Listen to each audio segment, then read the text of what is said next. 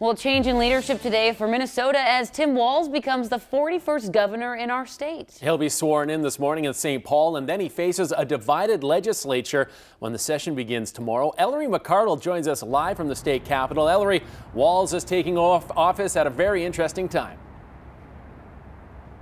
Yeah, absolutely. A very divided time, Chris and Alicia. In fact, Minnesota right now is the only state with a divided legislature. You're going to have the Democrats controlling the House and the Republicans will control the Senate. So one thing Walz has to do is pass a roughly $50 billion budget this session. But then there are the issues that he wants to tackle. For instance, Walz says that prison safety is one of his top priorities. There's also talk about his support of legalizing marijuana.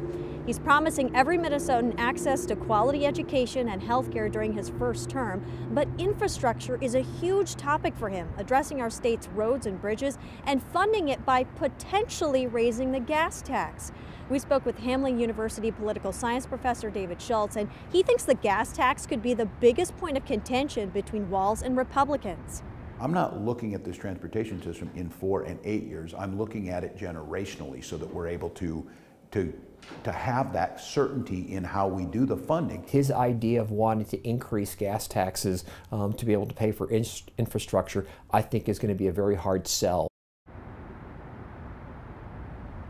So the new session begins tomorrow right here at the Capitol. So we'll see in the coming days and weeks which big issue really starts to gain traction. Back to you.